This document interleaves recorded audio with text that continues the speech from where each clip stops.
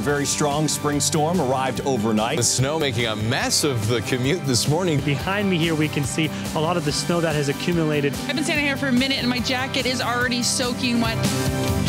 Hands up, don't shoot! Peaceful protests followed the not guilty verdict last night in the case against the white police officer who shot an unarmed black man. The fact that he has a family could be relevant to whether or not he qualifies for any type of relief. ICE officials tell us it will be up to Cuba whether or not the country will accept Barron's removal. A sell-off on Wall Street. The Dow plunged 372 points. Its worst day in months.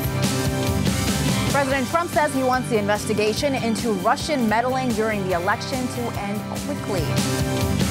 Seconds before the train almost hits him, he cuts back in front of the train. He's getting his bust made for Canton in this photo. Hard to tell if he's pointing something out that he doesn't like or just loving what he's seeing. Once I was the 10th caller to a radio station just so I could tell them I had no interest in 2 tickets to see Linkin Park. Forgive me, audience.